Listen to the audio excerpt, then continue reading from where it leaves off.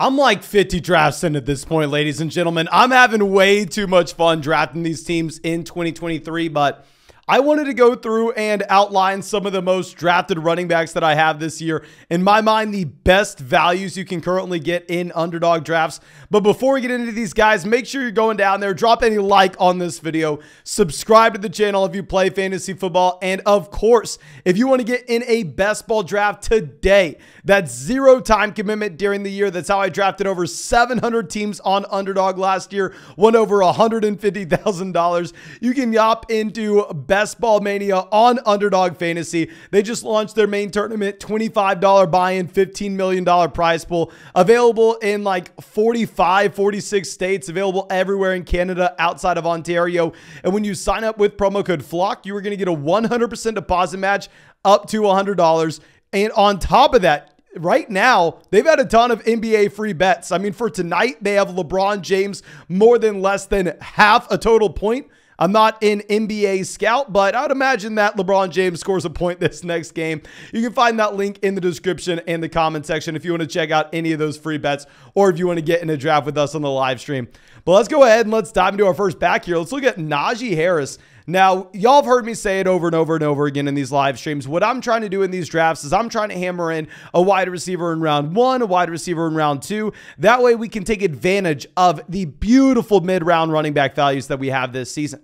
We're right now looking at Najee Harris as a 4th round pick in underdog drafts. Currently, he has an ADP behind Deebo Samuel, an ADP behind Calvin Ridley, Jahmyr Gibbs, and Amari Cooper. He is currently being drafted directly before DJ Moore and DeAndre Hopkins. And in my mind, this is a no-brainer selection. While Najee Harris was a very bad pick in round 1 last year, you should have listened to us. You shouldn't have drafted him. In round 4, it's a completely different cost for the same player that we are getting. If we're going back and looking at Najee Harris through the first 2 years of his NFL career, this is a running back that on average has been the running back 14 from a points per game basis, which, yes, I mean, you're looking at the running back 14 from a points per game basis and you're saying, well, Mason, that's where he's being drafted this year. How is he a strong value by any means? But if we're diving a little bit deeper into the profile, this is a running back that's averaging a little over 17 carries. He's averaging about 4.5 targets a game. We know he gets involved in the red zone, and overall, he is just a 3-down player that does not come off the field. Now, we did see that dip in overall production this past year for Najee Harris, and there are a couple different reasons for this. We know the first one being is, hell, he went into the season injured. Najee Harris was not at 100% this past season. We remember that during the preseason, a lot of people were talking about the possibility of Najee Harris missing a large chunk of games. Well, with Najee Harris, the thing we have to understand about him is he does not miss football games. He will play through anything. And I know that sounds like we're exaggerating, blah, blah, blah. But if we're going to go through and look at a quick injury history of Najee Harris, 2018, he misses some practice because of a foot injury. I mean, 2018 as well, he has an ankle sprain. 2019, another ankle sprain. He has another foot injury. 2021, he's an elbow sprain. 2022, he's a Liz Frank, obviously, at the very beginning of this season. Then he pulls an abdomen muscle at the middle part of 2022. And with all those injuries, he missed 0 games. With Najee Harris, going back to his time at Alabama, he missed 0 games in 2018, 0 games in 2019, 0 games in 2020. In the NFL, 0 games 2021, 0 games in 2022. The last time Najee Harris missed a football game was 2017. The man is a tank. He does not miss time. So he was playing through an injury last year, which obviously impacted his efficiency. But what also had an impact on the efficiency of Najee Harris is the fact that he was playing behind one of the worst offensive lines in the entire NFL. But the Pittsburgh Steelers have gone out of their way to make sure that this is not going to be the case this next year. I mean, they go through and they assign a left guard from the Philadelphia Eagles, who obviously had the best offensive line in the NFL last season. And then they trade up for Broderick Jones, pick 14 in this year's draft. So they're going out of their way, improving the offensive line in Pittsburgh.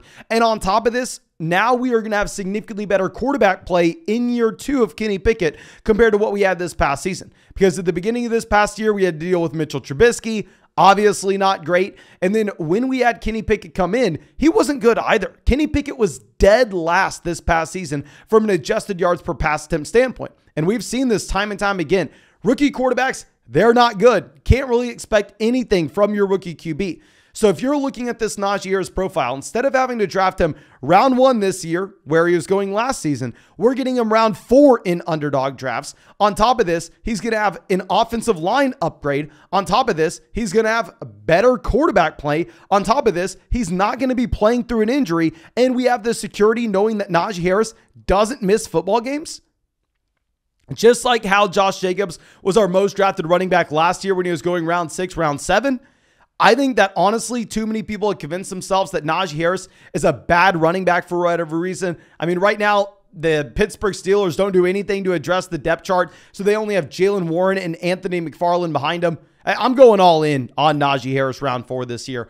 Now, someone else that I'm going to be drafting a lot that I didn't draft last season, and I need to sit here and take my L, Dameon Pierce. With Dameon Pierce, I was an idiot not to be drafting him this past year. We were looking at the fact that he was going round 6, and I was saying, okay, well, why the hell am I going to draft a running back that was a day 3 draft pick going to one of the worst offenses in the NFL in round 6 because of some rookie offseason hype? Well, I should have, because he was great, right? Dameon Pierce this past year was the running back 21 from a points per game perspective. He accounted for over 70% of the team's carries on a per game basis this past season. He accounted for almost a 10% team target share as well. And in a horrendous Houston Texans offense with Davis Mills under center, the man averaged about 85 total yards per game. We are getting this profile right ahead of Chris Godwin and Brandon Ayuk in drafts, directly ahead of DeAndre Swift. And if we look at what the Houston Texans did this offseason, yeah, they bring in Devin Singletary, right? But a big thing I want to be looking at with this Houston Texans depth chart is behind Dameon Pierce going into this offseason, they literally had nothing. They didn't have a body back there that they could ever comfortably give a football. So if you were the Houston Texans, you were presented with a couple different opportunities. You could either A, sign a backup running back in free agency for a very small amount of money, or B, you could see what's there in the NFL draft. And then if all of a sudden you really want to take Zach Charbonnet round 2 to then at that point being a running back by committee with Dameon Pierce, maybe instead you get, I don't know, I mean, Bijan Robinson falling to you, pick 12, you go ahead and you take Bijan there. I mean, maybe you could go down that path and you could replace Dameon Pierce if you really wanted to. But instead, they went with path numero uno. They decided to just go out there and sign a backup running back in Devin Singletary. They give Devin Singletary absolutely no money whatsoever, indicating that Dameon Pierce is the starting guy. Now, I've heard from a couple different people telling us, Mason, you're wrong with Dameon Pierce. 6th round Dameon Pierce isn't that good of value because you have to understand that this coaching staff comes from San Francisco. They're going to go through and they're going to look to play running back by committee. Okay, a couple different things. One, are we that confident that the defensive coordinator for the 49ers is going to want to be able to come in and have a running back by committee? He's the defensive coordinator. How much is he really going to be impacting the utilization of these running backs? And how much does being the defensive coordinator for Kyle Shanahan impact that decision for you? In my mind, it's not true. In my mind, it's people just spitting a broken narrative, and it's something that we shouldn't really be worrying about. And instead, we should worry about the actions taken by the Houston Texans and this overall front office this offseason. And those actions, in my mind, have shown that they are relying on Dameon Pierce as their starter this next year. And very similar to Najee Harris, Dameon Pierce should be in a better situation this next season. Dameon Pierce will end up having CJ Stroud under center. I like this for a couple different reasons. One, CJ Stroud isn't going to run the ball a ton. So we know that when the pocket collapses, unlike maybe Justin Fields, who can actually go out there and run it himself, CJ Stroud is going to have to dump the ball off to the back, out of the backfield, which should boost the overall target share that Dameon Pierce sees in this offense. Two, the main reason that I like it is at the end of the day, if you're looking at Dameon Pierce, what we want to see is we want to see a good offense in general that is going to be able to move the ball down the field. I don't think you would have had that with Davis Mills. I think you have a chance of that with CJ Stroud, So I'm going to be completely fine going through and betting on Dameon Pierce in round 6. Now going over to our next guy, this is probably the number one player that we've had people leaving comments about, Joe Mixon. With Joe Mixon, in underdog drafts, right when those tournaments launched for this season, he was going round 7. Now, Joe Mixon has risen in drafts, but he's only risen by a little bit. Now, Joe Mixon's going in round 6 of underdog drafts. He's currently the running back 22 off the board. He is currently going behind Chris Godwin, Brandon Ayuk, and DeAndre Swift. I mean, he's going directly ahead of Dallas Goedert, Tyler Lockett, and Isaiah Pacheco. So if you're looking at this Mixon value, I mean, this is something that you're having to push the button on. And instead of going down to the comment section and screaming at me how bad this is to have Joe Mixon here, hell, if you think it's that bad that Joe Mixon's being drafted at this pick, why don't you just fire up Underdog Fantasy and go draft him in the 5th round every single time if you want to, because you could if you really did. Now, going over to the 3-year window that we have into Joe Mixon's past seasons, you're looking at a running back that's finished as the running back 6, running back 7, and running back 11 from a per game perspective. If we're going to be looking at the overall averages that we have with this workload, you're looking at a running back that averages about 70% of the carries on a per game basis in Cincinnati, about a 12% team target share, which this is the number one thing that was an improvement for Joe Mixon this past season. He did take a step back rushing the football, but Joe Mixon was able to average over 5 targets a game this past season for the Cincinnati Bengals, something that we've never really seen from Joe Mixon outside of his time at OU. So it's crazy to see this level of involvement as a pass catcher. This is an elite offense. The Cincinnati Bengals haven't done anything at running back outside of bringing in Chase Brown to replace Samaje Perine. So if you're looking at Mixon, I think round 6 Mixon is probably one of the more comfortable bets that you could be making right now. And in general, this is how I want to be outlining our overall draft strategy currently on Underdog.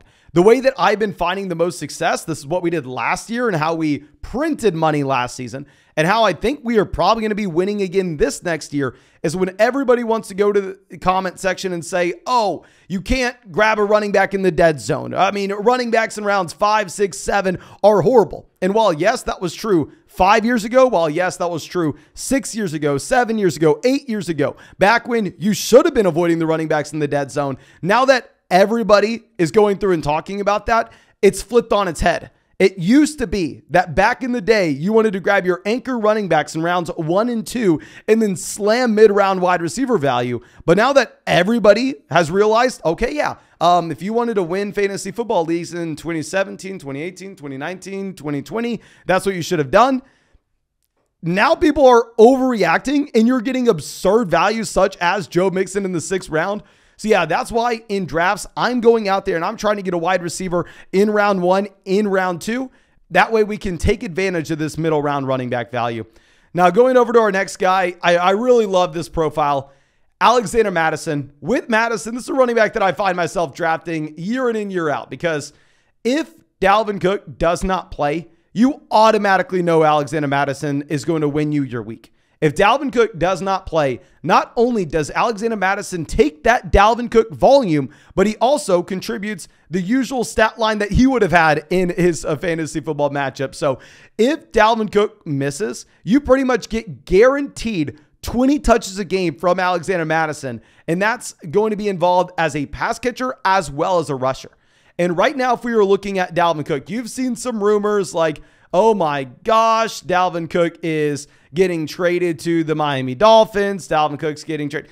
I don't know if Dalvin Cook's actually going to get dealt, but knowing that it's a possibility, in my mind, if Dalvin Cook were to be traded, Alexander Mattison, who right now is going pick 104 in underdog drafts, going right in between Odell Beckham Jr. and Rashad Bateman, he probably moves up to being what, pick 34?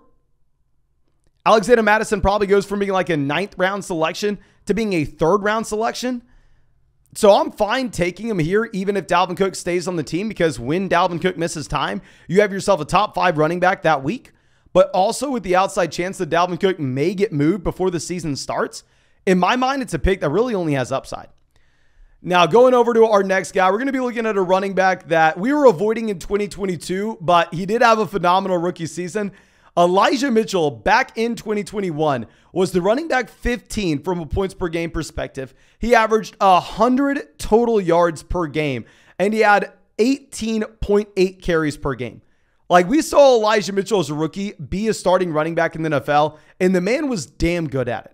Right now, he's going as the running back 41. He's going directly behind Darnell Mooney and Sky Moore. He's going directly ahead of Zay Jones and Antonio Gibson. And in my mind, this is a pick very similar to Alexander Mattison, where it's really only upside, right? Because if you're going to go through and look at Christian McCaffrey, of course he's going to be on the 49ers this next year, but the 49ers don't want to use him as prime Christian McCaffrey. They're not trying to give CMC a 2019 level workload because they've learned from the mistake of the Carolina Panthers that you try to give Christian McCaffrey 30 touches a game, and as any normal human would, they're probably eventually going to get hurt.